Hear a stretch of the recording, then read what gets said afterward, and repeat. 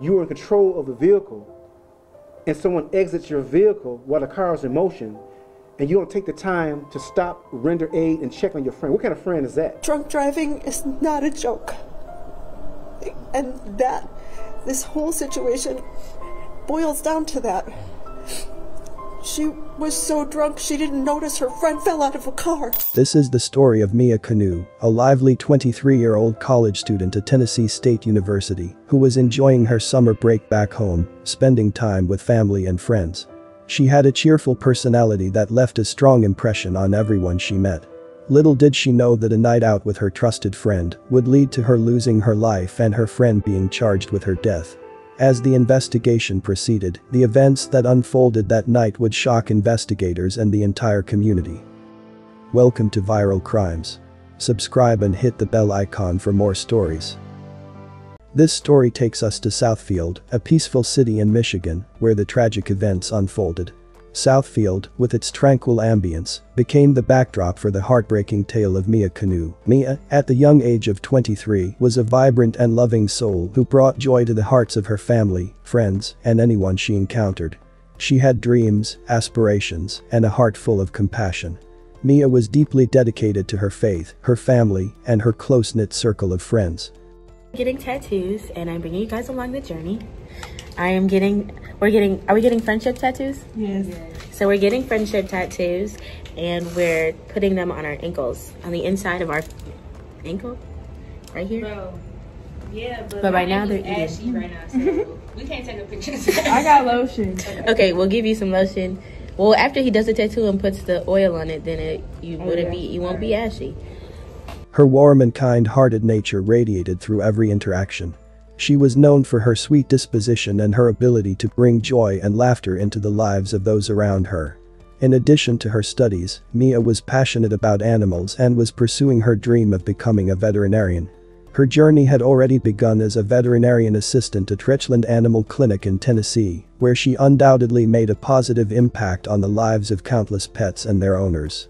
I work with animals because I'm an animal science pre-vet major. I want to be a vet for zoo animals, but I'm not going to bore you guys with the details of my farm life, though I might take you guys on there for a vlog one day.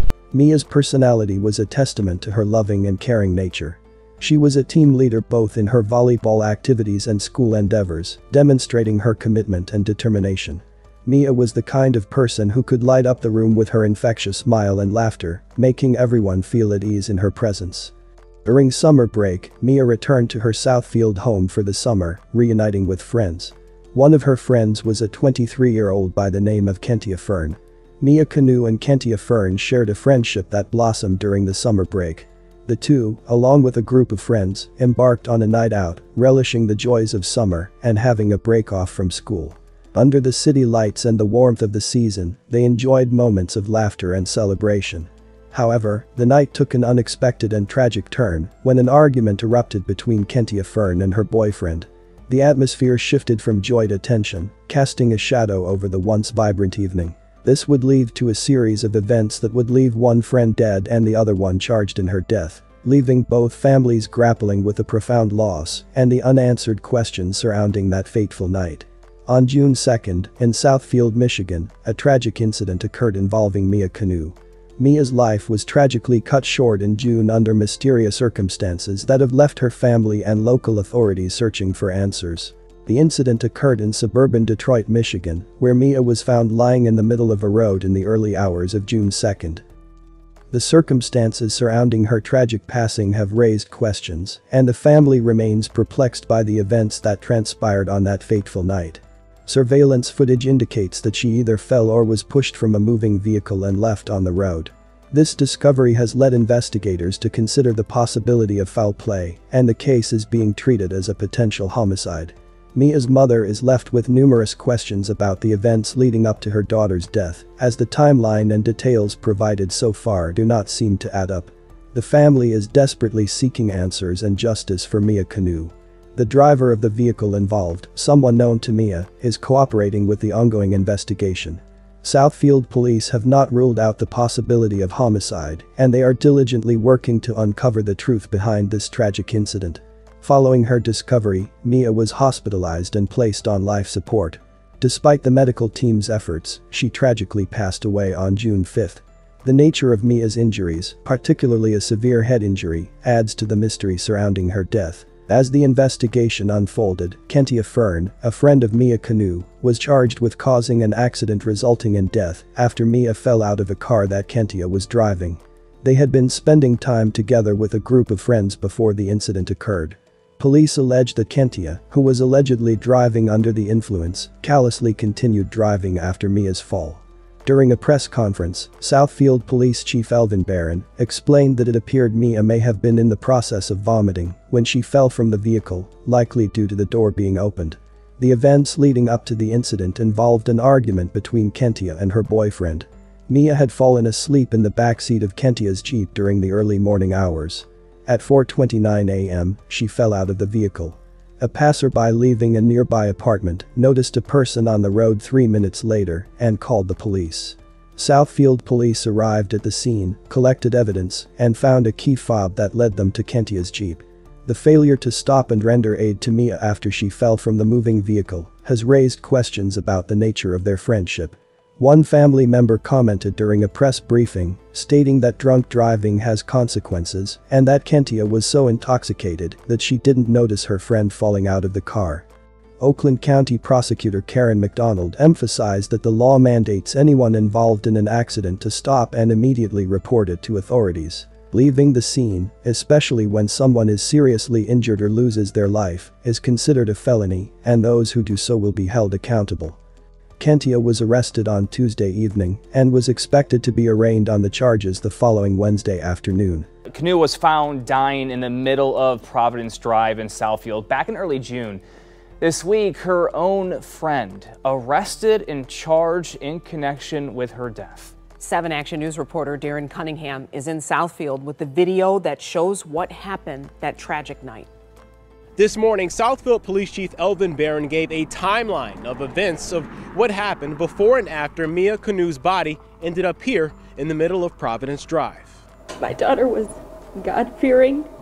She was beautiful inside and out. Mia Kanu's loved ones and law enforcement setting the record straight about the 23-year-old veterinary student and the morning of June 3rd. Chief Barron showed this video. He says Mia was a backseat passenger when she fell out of the vehicle. There's no evidence that suggests that Mia jumped from the vehicle. What the evidence suggests is that Mia may be in the process of throwing up.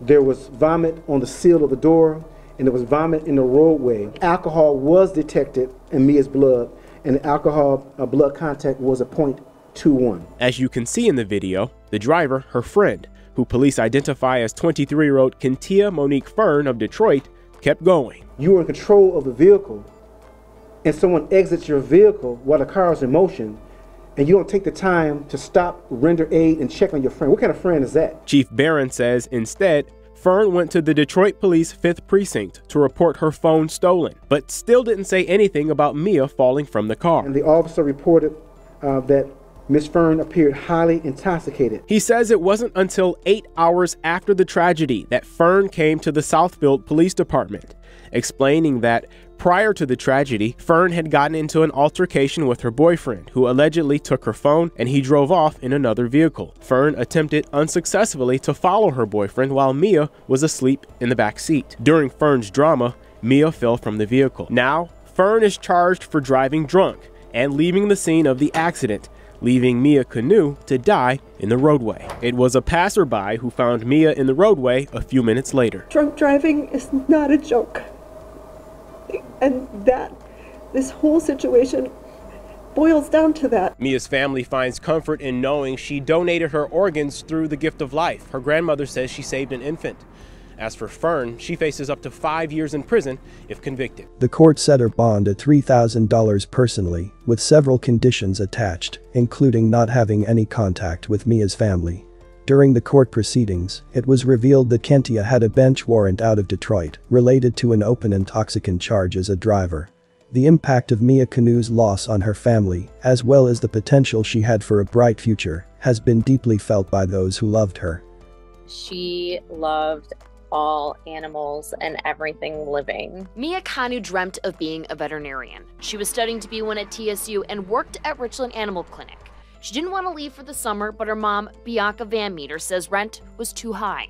She just loved the people and loved the animals. And I told her, you cannot sleep in your car, you have to come home. Mia went home to Michigan, where she started hanging out with new friends. Her mom says one girl stayed at their home a few nights. The friend made Van Meter uncomfortable, so she asked Mia for her vehicle registration if it was going to be parked in her driveway. The night that the incident happened, my daughter sent me a picture of the girl's registration. Van Meter says it was the same car Mia was in the night she was found. She was in her car. Nobody went back for my daughter. She was left in the middle of the road. No one called 911. This week, her mom was there as her daughter donated her organs. Mia saved a baby and another recipient, offering care to families even in her death. The messages I'm getting from people in high school who were thinking that their life was pretty much over, and then they met my daughter. And that, to me, so many stories like that. This heartbreaking situation that unfolded after a night out with friends during Mia's summer break from Tennessee State University leaves Mia's family grappling with the pain of her loss. Mia's family seeks justice for their beloved daughter, holding on to cherished memories of her kindness, laughter, and dreams. The entire community mourns the loss of a promising young soul, and the hope for answers in Mia Kanu's case continues to be a beacon for those yearning for closure. As the legal proceedings progress, friend Kentia Fern, now facing charges, could potentially spend up to 5 years in prison for leaving the scene, which is deemed a felony, while drunk driving charges carry a misdemeanor designation. The tragedy that befell Mia Kanu on that fateful summer night in Southfield was a sequence of events that should never have unfolded. A vibrant young woman with dreams of becoming a veterinarian, Mia's life was cut short in circumstances that no one could have predicted. The loss of Mia echoes not only as a personal tragedy for her family and friends, but also as a reminder of the fragility of life and the consequences of choices made in a moment. Could a moment of pause, a reconsideration of choices made during that night, have altered the course of events? The consequences of drunk driving and the duty to care for friends in vulnerable states are vital lessons that arise from this heartbreaking incident. The void left behind is not just a personal loss for her family, but also a loss for a world that might have benefited from Mia's passion and kindness. The family and loved ones, grappling with the aftermath of this tragedy, face the profound emotional toll of losing someone with such promise and potential. My condolences to her friends and family. May they find the strength to heal and eventually discover peace. Thanks for watching, and I will see you in the next video.